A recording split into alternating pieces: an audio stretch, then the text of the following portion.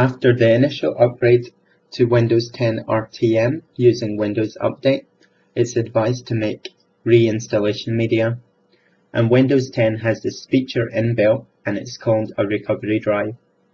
And from my testing, the recovery drive is edition locked, but not system locked, and not Microsoft account locked. And it can be used for clean reinstallation, but not for clean initial installation. Otherwise you get Microsoft product activation issues and have to buy a new product key. So the first thing to do is check that your system's activated. Right click the start button and select system. Windows should be activated if you came from Windows 10, Insider Preview, Windows 7 or Windows 8.1. Next, what you want to do is right click the start button and select disk management. And you want to insert a 4GB or superior USB flash drive.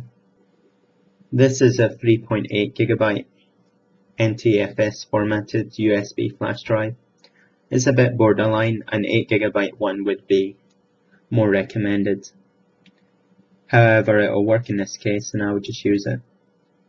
So it's NTFS formatted, and I just formatted it that way just for a quick test to see if the inbuilt utility makes the reinstallation media correctly. So you want to right click the start button and select control panel, and then you want to go to system and security, and then you want to go to system maintenance, and then you want to go to recovery, and you want to left click create a recovery drive, and the wizard to start making a recovery drive will start, and it will tell you to please wait for maybe a minute or two.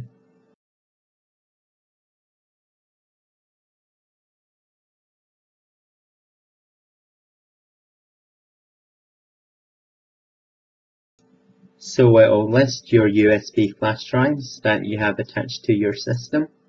I've only got one available drive, so it's just listed that one. So I'm just going to select it and select next. And then I'll get a warning that it's going to be formatted. And then I'll select next. And it will take a while to copy the files to the recovery drive. This is an old computer with USB 2.0 ports, so a USB 3 flash drive and a USB 3 ports will be a lot faster, naturally. But I've sped up the recording significantly, and I'm just waiting for it to copy the files to the USB flash drive.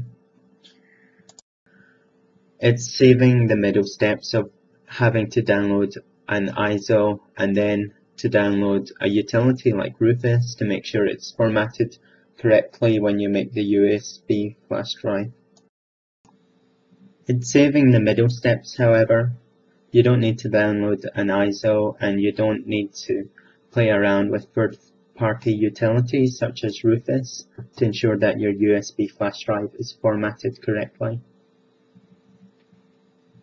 So the recovery drive is now ready, and I can now check it out using disk management again. So if I just right click the start button and I select disk management, I can open up the recovery drive and I can check that it's correctly formatted as FAT32 and not NTFS, i.e. that it has the correct conditions to pass a UEFI BIOS with secure boot enabled. And we can also check out the recovery drive in Windows Explorer. So you can see the size of the files and the size of all the contents within the recovery drive. Naturally, keep the recovery drive safe in case you ever need to reinstall Windows 10. I would actually recommend creating maybe 2 or 3 recovery drives, because it's very easy to lose a USB flash drive.